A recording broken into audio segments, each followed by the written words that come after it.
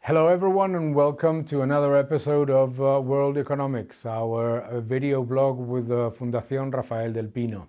We're going to talk about helicopter money. Helicopter money is one thing that we're hearing everywhere right now because Hong Kong has decided to implement an experiment of helicopter money due to the impact on the economy of both the protest and then the coronavirus and the slowdown of China. Let's start from Hong Kong.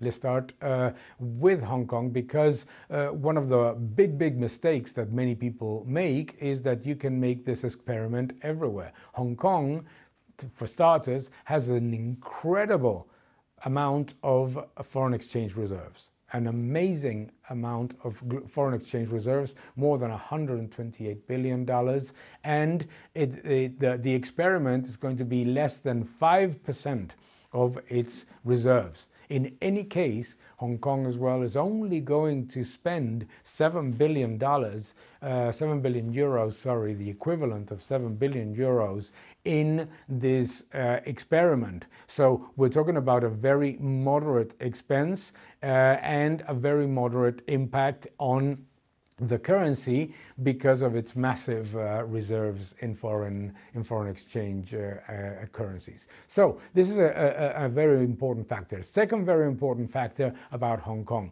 Hong Kong is not only a country with massive foreign exchange reserves, it's a country with enormous inflows of capital due to its thriving financial sector.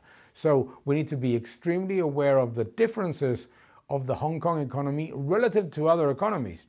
Because the idea of helicopter money sounds relatively attractive if you don't think about the consequences. Think about the consequences in countries or economies where those levels of reserves don't exist and where those levels of inflows of financial capital don't exist either. The Eurozone is a clear example. Helicopter money basically does the following. The government gives a certain amount of money to each citizen, so that they spend it. And it's fungible because you cannot save it and you cannot transfer it. So you basically have to spend it in some form in the economy.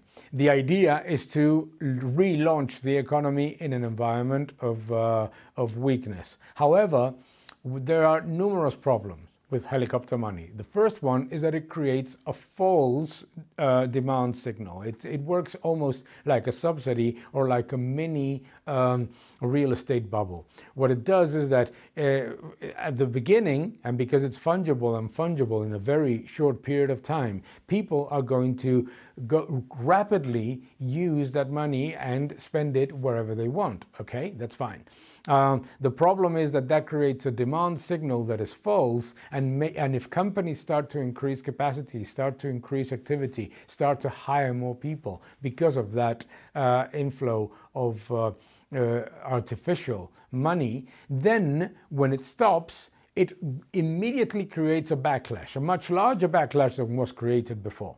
Obviously, you may say, okay, then continue with helicopter money. It goes like this. The first 1,200 euros or equivalent that the Chinese authorities, that the Hong Kong authorities will provide, will very likely generate a boost of activity in the economy in the first year.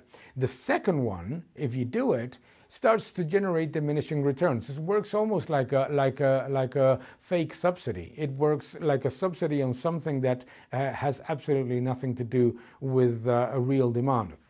So not even in the first 3 years, you would start to see the diminishing returns. Now, if you don't have the level of reserves and the level of inflow of capital that Hong Kong has, on top of that, by the second year, the third year, deficits start to go through the roof. More importantly, not because the amount that you put into the helicopter money doesn't flow back as as higher levels of tax income because the multiplier is very poor. Remember that what you're trying to do is to offset declining consumption in the economy. So it basically does not generate higher tax revenues. It generates a little bit of an offset of a slump in tax revenues. But in the second, third year, you start to see the negative impact on real salaries, the negative impact on the purchasing power of wages and savings, and the negative impact, obviously, on inflation and the currency of the country.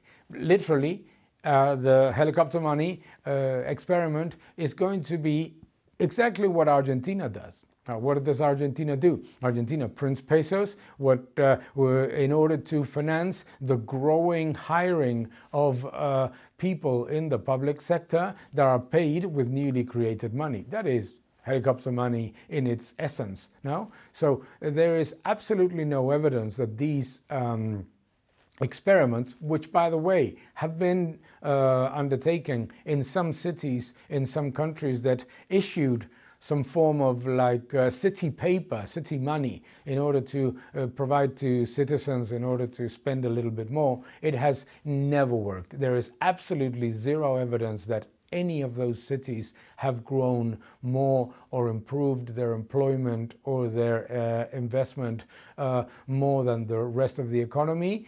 And there is absolutely no evidence that it has offset significantly or at all the impact of a slump in economic growth or a crisis.